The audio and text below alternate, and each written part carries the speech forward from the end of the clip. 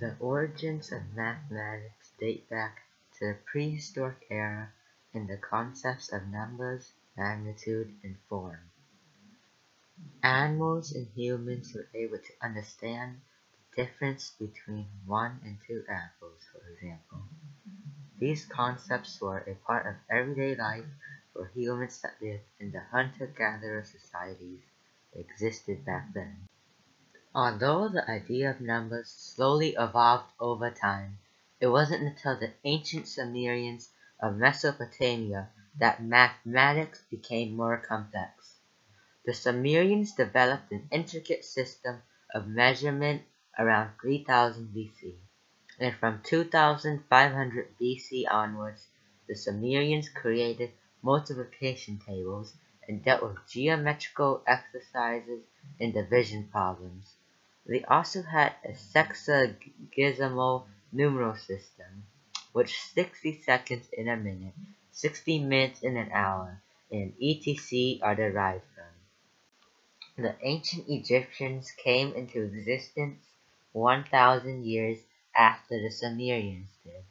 The Egyptians wrote numerous mathematical texts, with the most significant being the Rhind Papyrus, which contained area formulas, methods of multiplication, work with unit fractions, prime and composite numbers, solutions to linear equations, and etc. There is also the Moscow Papyrus, which consisted of the word problems we all know and love today. From 600 BC to 529 AD was the era of Greek mathematics. They were inspired by Egyptian and Babylonian mathematics, but were much more sophisticated than past cultures. The Greeks contributed much to mathematics, such as the base 10 numeral system, which had symbols for 1, 5, 10, 50, 100, 500, and 1000, which were repeated to represent the desired numbers, and laying down the guidelines for the development of geometry.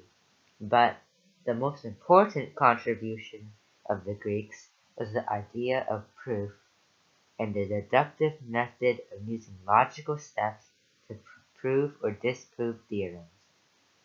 Civilizations before had used repeated observations to establish rules of thumb, but this idea of proof gives mathematics its power, and ensures proven theories today will still be as true in hundreds of years.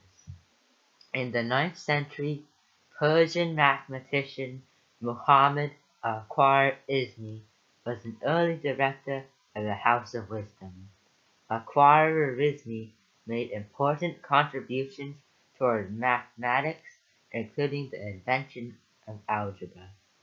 But his most notable contribution was his advocacy of the Hindu numerical system that used the symbols 1 to 9 and 0, which he recognized had the capability to revolutionize mathematics, and which was soon adopted by the entire Islamic world and later by Europe. During the Renaissance, the development of mathematics and accounting were entwined, and driven by the demands for better navigation, trigonometry grew into a major branch of mathematics. Furthermore, Paccoli introduced standard symbols for plus and minus, and Simon Stevens published his book The Thumb, which contains the first systematic treatment of decimal notation. In the 16th century, the scientific revolution began. There was an unprecedented increase of mathematical and scientific ideas across Europe. Kepler successfully formulated the mathematical laws of planetary motion.